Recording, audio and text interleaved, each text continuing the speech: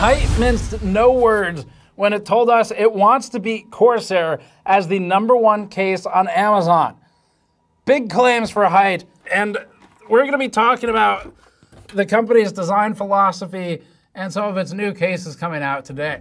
We visited Hyte's design and R&D office in Taiwan, where we saw rapid prototyping labs with 3D printed fan and radiator components, a small but impactful thermal testing facility for measuring thermal resistance of coolers as they iterate in an attempt to make the world's best liquid cooler. And we also saw whatever the hell this terrifying thing is that's looping my face for some reason. Interestingly, this office actually used to be a much smaller, scrappier NZXT office in Taiwan before NZXT outgrew the space, which is a fitting backdrop for Hyte, considering its lead designer is a former NZXT employee who helped to revolutionize the company with H440 and S340 cases. For how small Hyte is, with a team of around 30 people in total, they've begun early investments in serious R&D and testing equipment and office upfits to enable a team of engineers and designers. Hyte wants to break through with new experimental ideas, not the tried and true designs, and so far, it's doing surprisingly well. Corsair currently holds the #1 and #2 spots for best-selling PC cases on Amazon, with Hyte's Y40 in and out of third rank. For a brand new company to case manufacturing, this is mostly unheard of. It's not common that you see a case that is much more than a rebrand come out of a new company, and certainly not something that lands in third place for best-selling behind Corsair and ahead of Fractal, Lianli, NZXT, and everyone else you can think of. So that's an impressive feat, and that's also why we think Hyte is a company that's worth paying attention to as its storyline unfolds. We got the world-first look at the new Hyte Y series case, its new follow-up, and we also learned that Hyte is gunning for liquid cooler manufacturers with its new ultra-thick radiator. The radiator is purpose-built for the new case and the Y60 cases. We also got to speak with the engineers and designers, but there's a lot of big talk from Hyte in this profile of its team and of its approach. So let's look at some of its new products and see if Hyte has something that can actually deliver. Before that, this video is brought to you by the Lianli LandCool 216. The LandCool 216 is a high-quality, mid-range case with uniquely shaped and molded front intake fans that maintain an effective, high-flow cooling solution while keeping the case in the mid-tower form factor. The case also has a movable motherboard tray to maximize installation and build options, and it has heavy ventilation that allows good cooling performance evenly throughout the case. Learn more at the link in the description below. This is an interesting video because it's kind of just a news video of new products, except it's mixed with a profile on an up-and-coming company. We've been trying to do more profiles. You saw one on Kingpin recently when we did the lab tour, trying to give some more behind the scenes of who actually is it in the industry designing or responsible for designing the most popular products. And it's kind of a fun path to go. It meshes well with our journalism beat that we've been on for years now, and we're excited to explore this avenue. So for this one, we did visit the offices when we were out in Taiwan. We were out there to visit factories from other companies. We stopped by Hyte when we were out there, and the company showed us a number of in-progress prototypes for its new products. It talked with us about its design ethos, and it also is working on a set of cooling products that we find interesting. Now, we'll be reviewing these obviously in full as soon as we're able to. They're not here yet. But for now, we can at least report on what Hyte is planning to do with those rapidly made prototypes. Okay, so the new case makes some significant changes over the Y60 while following a similar exterior trend. The case should end up around or under $150, $160, but that's not finalized yet. It should launch in a couple weeks at CES 2023, and the new liquid cooler, meanwhile, is ultra fat, latching on to what has made Arctic so successful. Hyte is trying to leverage the extra internal area of its cases to match with what it says will be the best AIO liquid cooler on the market. And we look forward to testing that claim because it's a pretty big one and it's pretty easy to validate. It also had a table full of 3D printed mice, a new keyboard that we won't cover today, and an RGB mouse mat that's aiming to compete in a market that's doing serious numbers for Razer. The first company that Hyte's trying to fight is Corsair. Hyte is owned by iBuyPower. If you didn't know that, we talked about it when they launched their first products. But its team largely operates independently of iBuyPower, and that's good.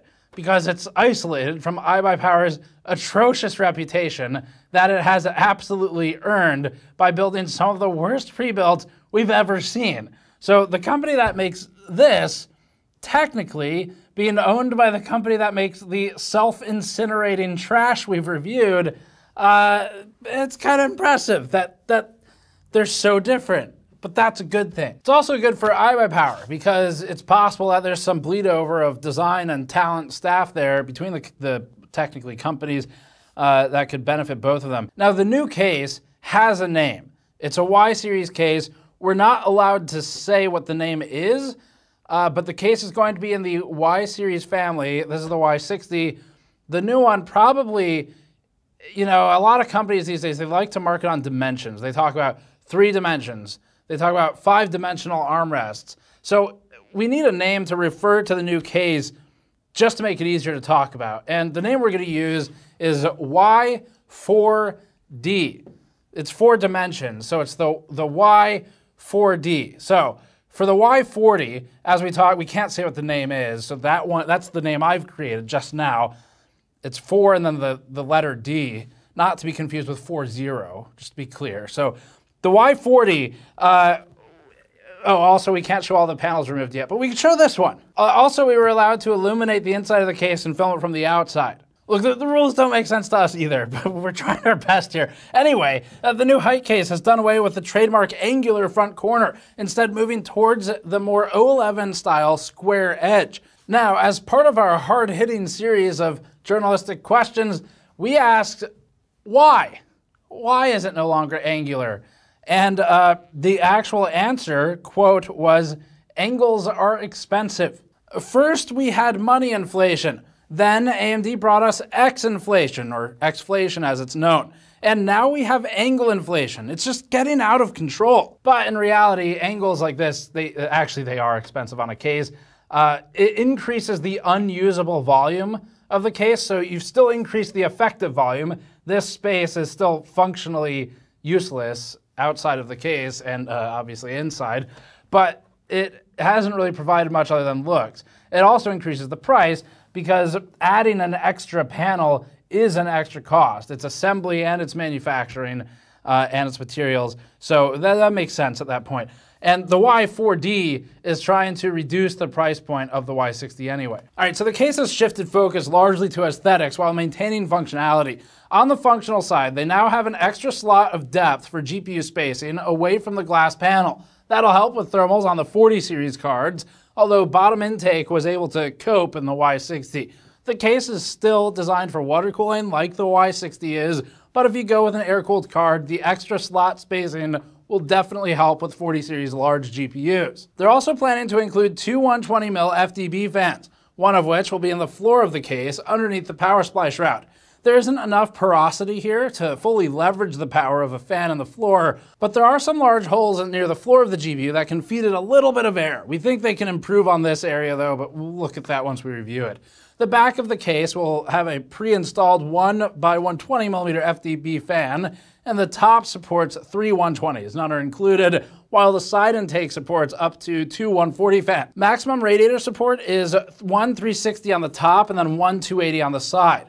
Aesthetically, Hyte has styled the inside of the right side panel with plastics that have a molded H Hyte logo surrounded by spiraling lines. These lines ultimately form the side intake ventilation, and we were allowed to show this particular panel. The top panel follows Y60 styling with converging ventilation at the front corner. Hyte should cut down on the plastics here to maximize the airflow, really, but it's water cooling focused, so they can kind of get away with some inefficiency that'll be covered up by brute force later. On the underside, the new case uses 2 large dust filters with attention to detail on the style once again. They're opposing designs here, again using a general theme of angles and convergence of lines to try and visually stand out, even if it's on the bottom of the case. So there's a lot of focus here on the aesthetics, and you all know we mostly focus on performance in our reviews. I've known Rob Teller, the lead designer here, for a very long time. We started in the industry roughly around the same time, and so he knew exactly what I was going to say when I asked, so why is all of this like plastic here, and why is this tray shaped the way it is in the front left of the case? Why isn't it just a hole there? Why are the lines at this angle? Because I'm always looking for what's the functional angle. There's got to be a reason for this. And he gave an answer long and detailed about the convergence of designs and trying to create a flow from one corner into the other and all of this design language. And I said, is it because it looks cool? The answer is yes. It's because it looks cool, and that's why they did it. So not a lot of function to some of the sweeping angles you see. The plastic inside of the panel is a little functional because it helps stiffen it up. But beyond that, I mean, it's really just for looks. That's fine if that's what you want to buy. Certainly it's something that we said that Hyte did well in the Y60. It's not what we look for in a case review, but it's not a bad thing as long as they cover the functional aspects. Interestingly here, just from a design ethos standpoint, so Rob Teller, who worked on the Y40 and also this Y60, he doesn't like the idea of design by committee. You know, honestly, a lot of the companies don't know if the thing is good. Like, there's a lot of this arbitrary, well, we designed it like this. Yeah. And here I try to resolve things. I had a conversation with him about how a lot of case companies right now, it feels like they're trying to shove everything possible into the case. It inflates the price. It becomes kind of bloated and unattainable by a lot of people for features that largely aren't necessary for the vast majority of potential buyers. And so the question is, why does that happen? And he thinks it's designed by a committee approach where everybody tries to pitch in little pieces of the case to try and appeal to as many people as possible while accidentally entirely losing the appeal to anyone under, say, $180, which is a large part of the market. So you end up in this problem of trying to please every buyer. It's kind of a fool's errand, especially if you're a smaller case company and you need to focus on a specific niche or segment of the market. So he's kind of against that design by committee approach and prefers to have sort of one key focus for the product that the whole team can then execute on that focus rather than being sort of disjointed. It's an interesting philosophical discussion of design, one we won't go into further here today, but kind of fun to have those conversations about, well, why do you design it this way? That's why. Internally, the case includes a similar riser cable to before with the plastic casing color matched to the chassis. The floor of the case has cable cutouts, some ventilation on the bottom front edge and alongside the glass, and a hole partly below the GPU fin stack that would allow some air exhaust if the fins are oriented top to bottom on your GPU. We actually think Hyte should pull that hole forward, closer to the glass or widen it, so that it better lines up cleanly under the GPU fin stack, rather than towards the back and biased behind the card. This would allow more air to get away from the video card faster, or using the fan in the bottom of the case underneath the shroud would allow more air to be piped in straight to the cooler. One of our other small complaints about the Y40 was the use of a single 3-pole 3.5mm header instead of two 3.5mm headers, and the company noted that it will likely explore the two 3.5mm jacks in the future instead, which would be better for most headsets sold for desktops. Otherwise, the front I/O is simple. It runs two USB 3 headers and one Type-C. We're about to get into the coolers here, but the new cases will ship in black, red, like this one, and a whiter white than the Y60. So we did see them side by side. It's basically just they're going for a more pure white color for it. And we should be able to begin the review process in January from what we understand. Now the main angle here for the case is basically to do this again, except at a lower price point and with slightly smaller sizing for the chassis. So they're coming down from 60 liters on the Y60 to about 48 on the Y40. 4 dimensions, of course, not a 0 at the end of that. And that's really going to be it. That's the main selling point. We'll look at it once it's out. Hyte is a very interesting company to profile, but of course keep in mind that the actual product execution is different from the interesting story behind the people and their goals there. So we will isolate those as always and review it as any other case in a couple of weeks, it sounds like. The thick Q60 is next. This one I'm personally really interested in from a testing standpoint. It is the fattest liquid cooler we've ever seen, I think. So Hyte has a new all-in-one liquid cooler. Arctic has been wildly successful with its liquid freezer series, and Lee with the Galahad 2 that we just showed in our Lee video at their offices, they're also moving towards a larger cooler where everybody's thickening up the radiators. It is more effective. It impacts the case performance, or the case fitment rather, for those. But because so many companies are now moving this direction, probably there'll be accommodation in case design to fit the larger radiators. So for the basics here, the thick Q60 is basically designed for Hyte's cases. because it's massive. For perspective, Lian Li is adding about 6 to 8 millimeters of thickness. Hyte has gone completely insane. This prototype of the Q60, it's thick AF. The radiator is 52 millimeters thick. Normally radiators are in the 20 to 32 mil range, and sometimes you get a 38, but 52 is crazy. It mounts two 120 millimeter fans, so it's a 240. The fans are also fat though. They're 32 millimeters thick versus the normal 25. That becomes necessary because it'd otherwise be difficult to generate the static pressure required to push through a 52 millimeter radiator otherwise. So the total cooler thickness is 84 millimeters. It's like 3.3 inches or so just for the fan and for the radiator. That will obviously never fit in the top of most cases, including this one, but it will fit in the side of something like a Y60 or a Y40. You can get away with it in the front of a lot of cases as long as you're running 120s, but you really do have to use 120s for this. It'd be difficult to go to 140 because the static pressure starts to become a challenge. You can't push the air hard enough to get all the way through the fins and still carry all that heat out with it. So that's the design challenge.